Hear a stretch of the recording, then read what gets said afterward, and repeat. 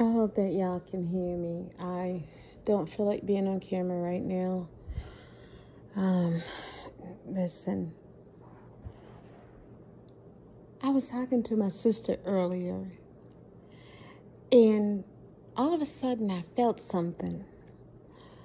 And I told her, I said, something's about to happen. I said,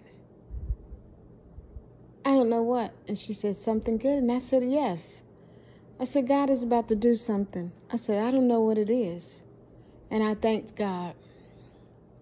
So you guys, I had to go out and run a couple of errands.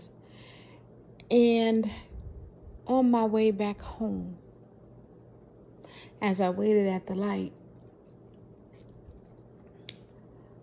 when the light turned green, I normally take off and go.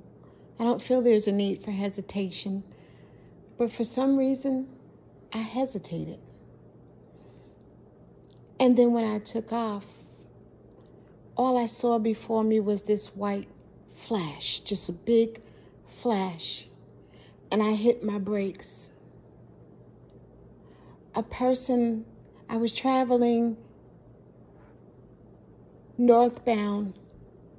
The person came through the light, speeding so fast that when I hit my brake, the vehicle was right in front of me. And he went flying on through the red light. Nobody but Jesus. Only God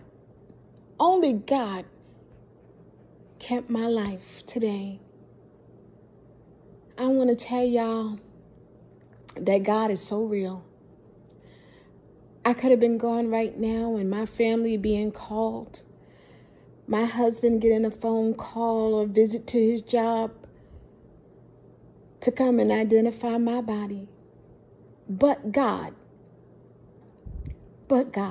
y'all, I was so shaken that I couldn't do anything. I finally gathered myself together. There was a line of cars behind me, and I came on home. It was only by the grace of God that traveling mercies was granted.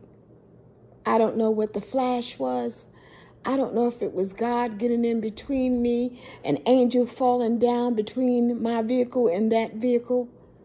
But y'all, I'm grateful right now. Stay faithful. Trust in God. Believe in God. Because nobody but Jesus could have done this. I love you all, and I got y'all in my prayers. Stay blessed. Peace.